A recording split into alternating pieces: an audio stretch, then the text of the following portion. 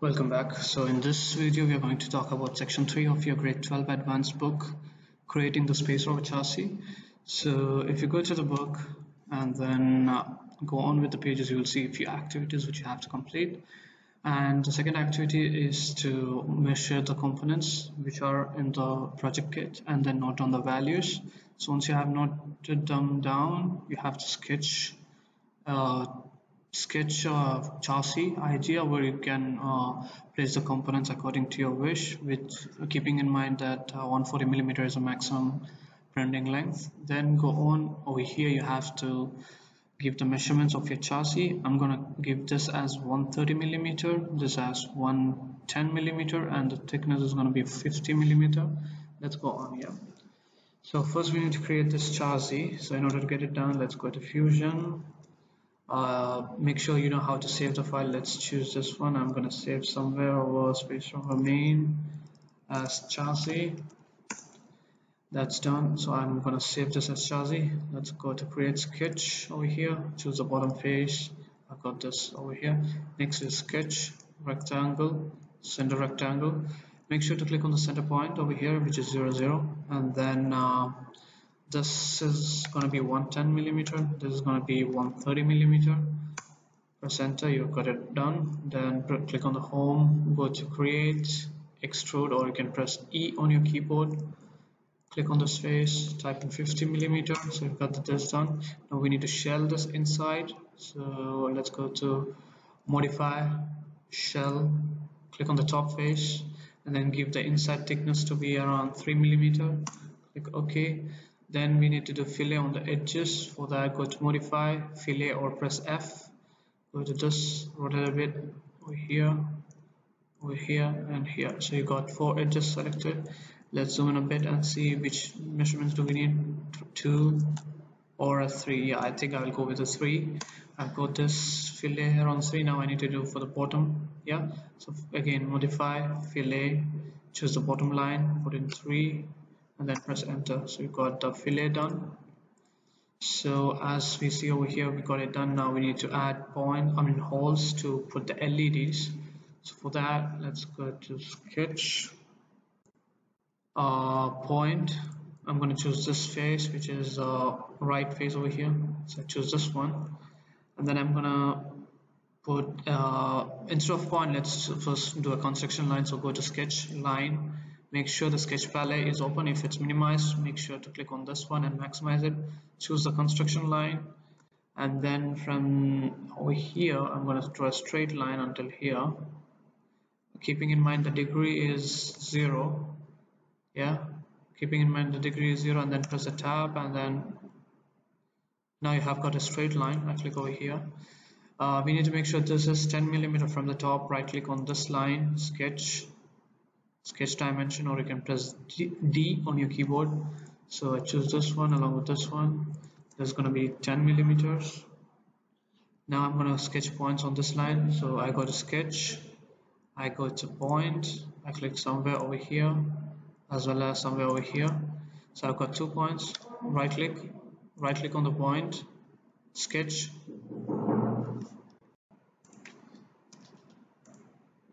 sketch dimension, and then from the top already it's 10, so I'm gonna choose the outside line over here, and then I type in as 15.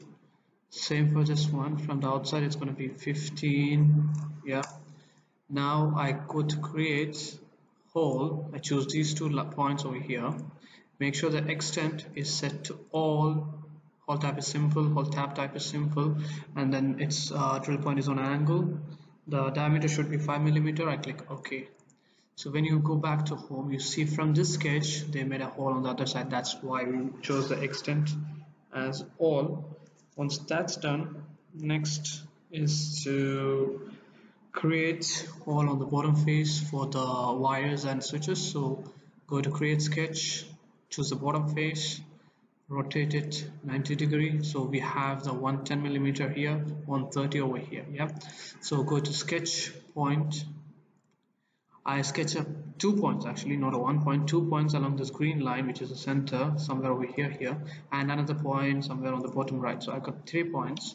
I press escape. I can either click D on your on the keyboard or right click on the point, sketch, and then go to sketch dimension, and then from the outside line it's going to be 10 millimeter. Yeah, this is going to be 10 millimeter. Yep. And then over here this point and this outside line, it's going to be 10 millimeter again, which is good. And then this point is going to be 15 millimeter from the outside, right? And then this is going to be 15 from the outside. Yeah, so that is done. Now again we have to make holes. So create, go to hole, choose the 3 points you just created, same as before, extend, set it as all, diameter 5 millimeter, the remaining things are the same. Click on OK. So I've got the 3 holes done. That's it for now. Now we need to create screw mount on the top surface.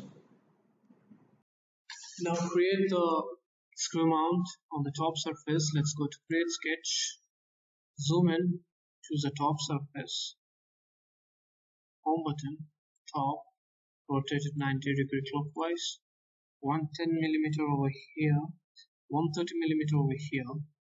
Now I go to sketch, arc, center point arc, and then I click on the midpoint over here.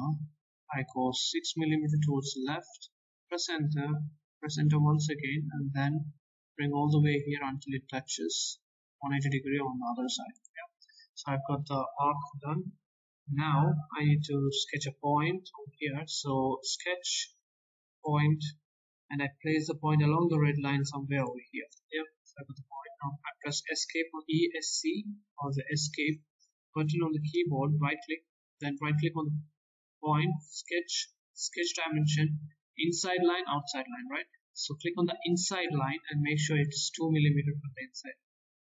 For the point here, once that's done, I click on the home button, zoom into the arc I created.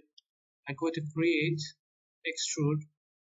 I choose this one and towards the down. See, now the point, an arrow mark is pointing upward. So in order to go downward, you can type -10, so it goes down 10 millimeter.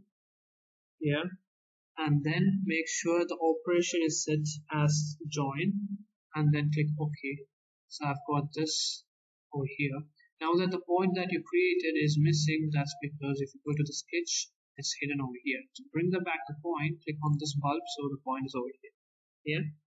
Once that's done, go to create, hole, choose this point, the one that you made, plotted recently. Click on the point and then choose extend. From distance, make it 2, and then the hole type is simple. Hole tab type is simple. Drill point is angled, and then diameter should be 2 millimeter. But since you chose 2, it's basically from this point until which another point. Yeah. So I click on this one. So I'm choosing from this point until this side. So the hole is made from the top until the bottom, and then I click OK. So I've got the hole over here. If you look from the top, you will see it. Let's go on. Yeah, this is the hole that I created now. Okay. Now what I can do is I can hide the sketch and you will see the hole much clearer. So once that's done, now we need to mirror it so that our chassis is done. So in order to get it done, let's go to create, mirror, and instead of pattern from faces, I'm gonna choose features, and then I will click over here and this one, and then for the mirror plane I'm going to choose this one over here, and I click OK. So I've got this from this side onto this side, and that's your chassis done.